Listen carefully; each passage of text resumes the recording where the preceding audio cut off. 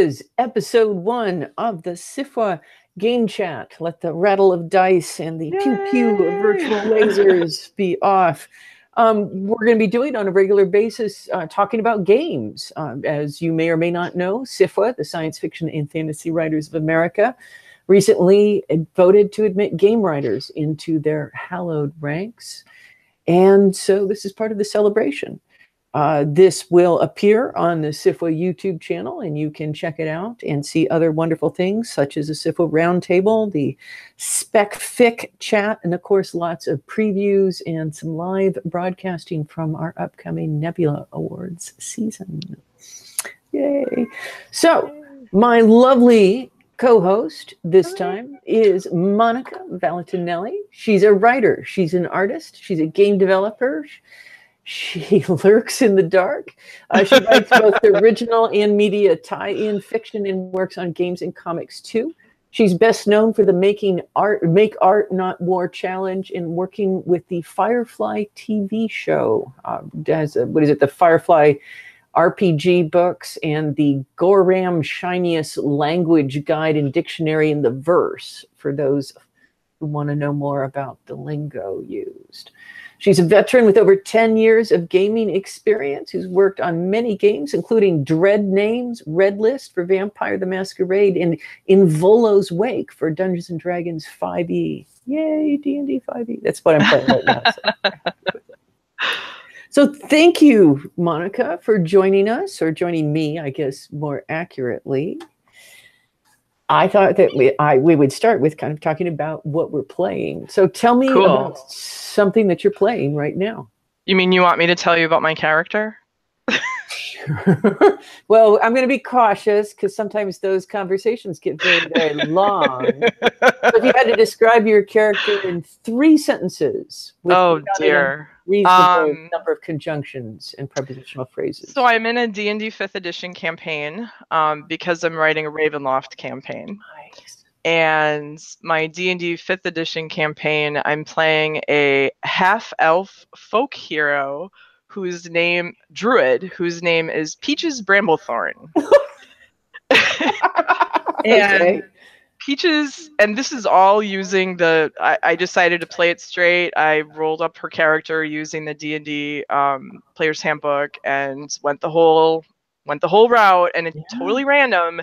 She's a folk hero who believes she has a destiny and doesn't really want to sit around arguing about stuff. She just wants to get on with it. So sometimes she doesn't make the best choices because she tends to leap first and then ask questions later because she believes that there's this fate waiting for her to be fulfilled. And so far, she's also chosen this. She's also got some shape-shifting abilities. So she's so far turned into a giant wolf spider. As one does. She tends to name each form she takes, so that one is Miss Pinchy. Okay. And we were facing off against a lot of goblins last time, so she decided to change into a copper dragon wormling, which is long speak for baby dragon, and just used acid breath on everybody and, kind of blew them back a bit. And that one was Baby Puffy. Baby Puffy. I love this. Is this a live game? So are you playing online or? No, we're not playing online. We're actually human beings sitting around a table rolling dice. But but my claim to fame when I play games is that I am notorious for rolling really badly. So I have a coffin set up where I have to conduct funerals for my dice, and then, I get advice from people. Sometimes they want me to perform an exorcism. Sometimes they think I should buy new dice. This time I rolled giant foam dice, and that seemed to work a little better. So you're trying the different rituals. You're. That's right. That's right. It's all about those little finer moments. It really is. And so, what does your party think of their part in Peaches Bramblethorn's destiny? Do they feel they're part of it? Do they buy into this? Right now, I believe that's kind of hard to say because when we figured out the goblins were coming and this really nasty witch whose apprentice had, almost decimated us using ice bolts, when we found out she was coming, they wanted to, go after the villainous and like try to do all this stuff. I'm like, no, no, no.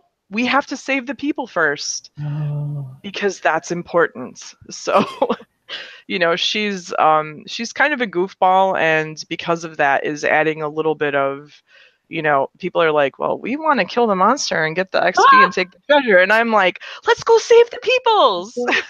Peaches Bramblethorn, a woman of the people. Peaches Bramblethorn, a woman of the people. Oh, that's so awesome. Wow. So what are you playing? I am actually, right now, I'm playing in this, unfortunately, overly sporadic game on Twitch, it's a campaign of Esper Genesis, which is basically D&D 5e in space. Ooh. It is cool. Super cool. It has taken us 3 separate sessions to basically get from our point of origin out to our spaceship. We had our first space battle last time. It's actually got like its ship own, to ship. Yes, it's got its own cool rules, and so like you're basically they've got it set up so each person is playing a specific role, and you have a choice of, I think it's like 5 or 6 different strategies that you can pick from, but then you've got to kind of work together, because like what I decide to do as technician might affect the next gunner's role if I pick something that's going to add a plus to their targeting or something like that.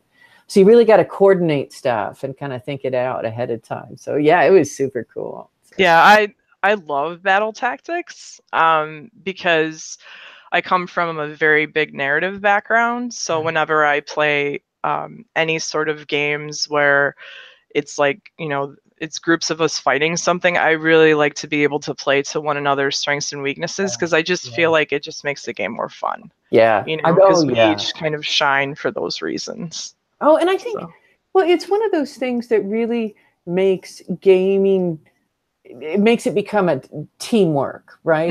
It's not just kind of each of you trying to impose your particular version of the narrative on each other, right? And whoever's kind of the best shouting, right, wins. But everybody's riffing off each other. Everybody's playing off each other. Yeah, absolutely. And there's a lot of cooperative games out there. Like Pandemic is a really good one where each one of you has a role, very scientific or emergency-based role, and you're basically racing against this disease outbreaks that are happening all over the world. And it's so much fun to introduce people to that, because a lot of people stereotype gaming as being this very individualistic thing where, this person is just trying to get the most points or the most treasure or whatever. And it really doesn't have to be. There's a lot of different types of playing styles. And, sometimes the fun is just finding out which one is right for you. Yeah, for sure. Well, and there was much rejoicing. Well, rather than just kind of, I have a feeling we could probably spend like 45, 60 minutes just talking about characters. So oh my God, yes. Avoid that. Tell me what you're working on right now that's game related. Crap. I told you the question was coming. I know the question was coming, and then I had to shift gears, and all of a sudden my brain went, not going to happen. I am the developer for a game called Hunter the Vigil, and I am finishing up my portion of the work on the 2nd edition.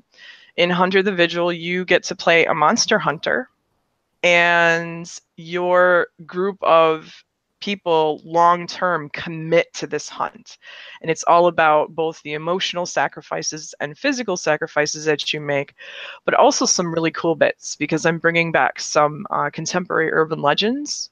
Ooh. So, the monster in your backyard, like in Wisconsin, there's the Wolf of Bray Road, for example. You could definitely seek down to hunt that and fight it. And the great thing I really like about Hunter is that you don't always know what the monster is. Nice. So something that could be something that could act like a vampire could actually be a ghost, or something that could act like a werewolf could actually just be a rabid dog, or, and you know what I mean? Not Yeah. because of the bestiality nature of it. So it's not always clear what as a human being with a short lifespan who's finding your way into all of this stuff. And I feel that is very entrenched in our psyche. You look at the length of seasons that we've had for Supernatural, for example. It's just something that I think is going to appeal to a lot of different people, and I'm really excited about it. That's awesome. And I thought about Supernatural because I'm in the middle of working my way through a massive rewatch. I'm currently on season 7 and just grinding onward and onward and onward. But that's really fun stuff, I think, because it's so sort of, it is far away and yet immediate, right? It's a sort of thing where you can be walking down the street to the pizza parlor late at night and kind of be like, well, what if a werewolf were lurking in the shadows, right? Yeah. And you can make it more personal too, which is one of the angles that I'm kind of going for, because I feel that horror has changed both as a genre and the way that our personal fears have changed. And I feel that, Hunter can definitely have that aspect to it where the stakes are higher and that personal feel is there. So there are going to be some in-game related things to that. One of the things that we're bringing in is the idea that not only do these monsters exist, but sometimes they have lairs. Sometimes you could find the places where they live. And we're going to kind of shape how those work in the game. Or even, you could be on a train and think that there's a ghost on a train, but it's really not. It's the train that's haunted. Ooh. So the entire train is a ghost train. So playing around a little bit, not only with misdirection, but also tapping into the environment a little bit more to really ground it and make it personal and make it feel a little bit more real and back of your neck, spine tingling stuff, which I think is what the game is really good at doing. Oh, that's awesome. Yeah, thanks. Cool. Yeah, I think one of the things that increasingly people want to think about often when you're designing games, and particularly role-playing games, is how do you make them so immersive? How do you make them so vivid for the player that that the hairs are kind of standing up on the back of your neck? How do you go about just really, really engaging someone in the way that really, really good games do? Do you have particular strategies that you're using for that? The way that I look at tabletop games in particular is that for role-playing games like Dungeons and Dragons, and I'm also working on I'm one of the developers on a Chronicles of Darkness supplement called Dark Eras 2, which ties into alternate history for all our different game lines. So developing something inspired by Galileo Galilei during that time period, and a whole bunch of other things. So it's both theme and mood happen kind of at the table.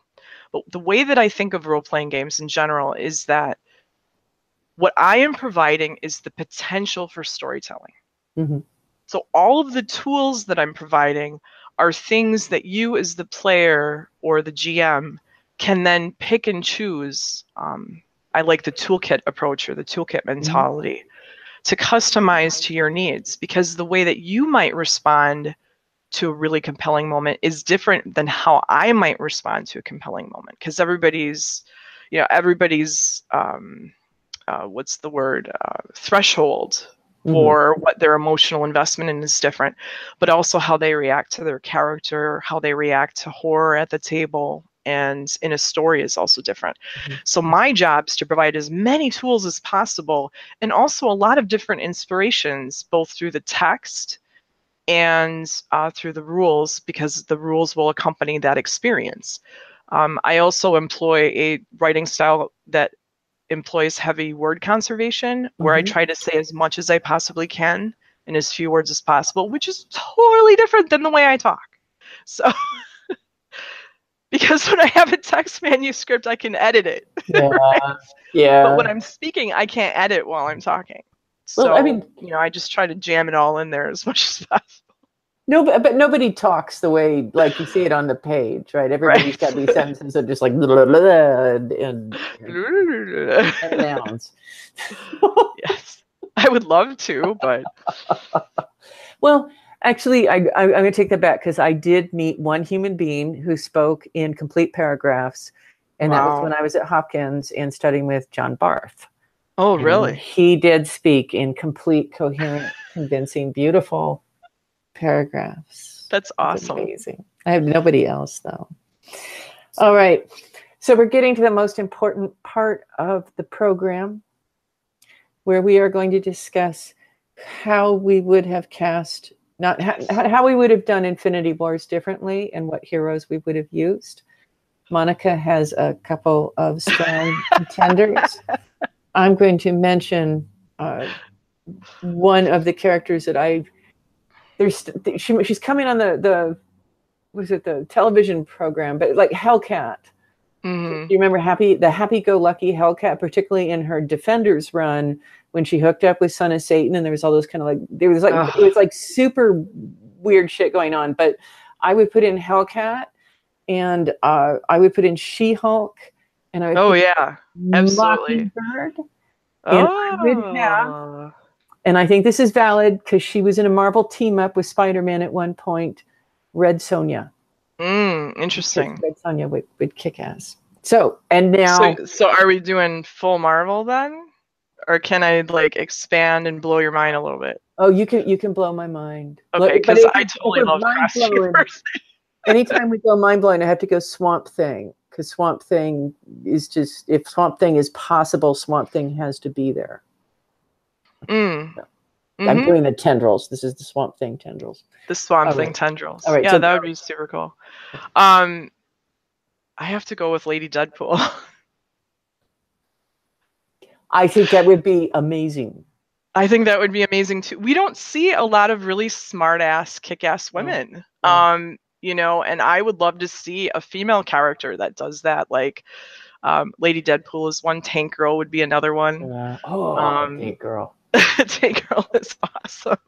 You know, that kind of wisecracking character that does that. Well, Wasp, depending upon how she's written. How she's written. Yeah, because she has to be. It depends upon how she's written because she's been depicted so many different ways. But yeah, because I think of that and it's like I would really like to see a larger depth and breadth of character personality types. And I feel like we've explored kind of the gamut of the wealthy dude with a mysterious past. Well, I'm not spoilering this. I mean, I don't think there's a spoiler, but like Stephen Strange and Tony Stark in the movie bounce off each other, and it's clearly like, you know, sort of rich douchebag moment, right? And they're just like, nah, nah, nah. And it's, you know, and it's just, and you think, it makes you think, you're like, oh gosh, yes, this is such a stereotyping. Like if you threw Bruce Wayne into the mix, it would just be totally insufferable.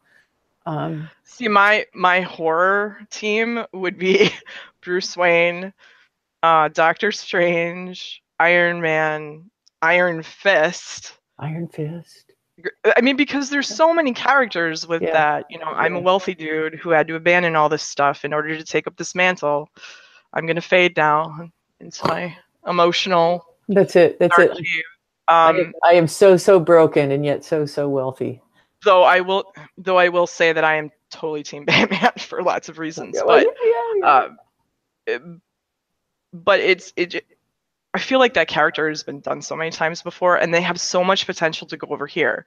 Like She-Hulk, for example, that could be a great character to do a standalone movie on. They don't need to do an origin because everybody knows what the Hulk is. You can seriously handle her origin story in like 5 minutes. Seriously. And then just kind of go on in that dichotomy of being a lawyer and then having to do all these other sorts of things. I mean, and then all of the stereotypes that come with being that, you know, that's such a strong commentary.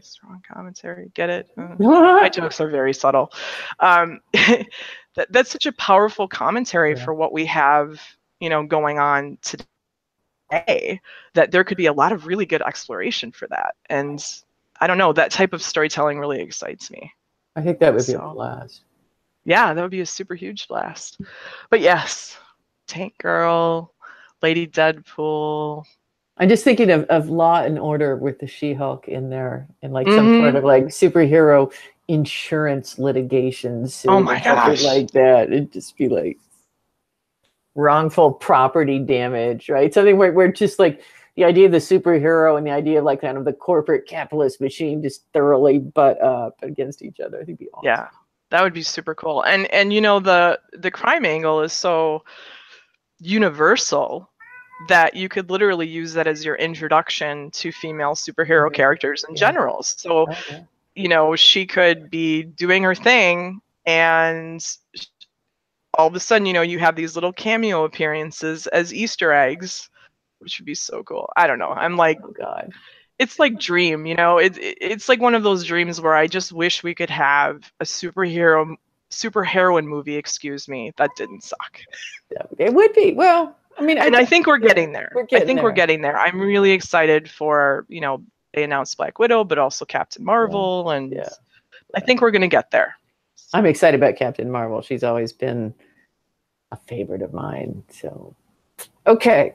Well, we have been going for approximately 22 minutes, and we have managed, I think, not to be too contentious or too many pretentious or any sort of ush.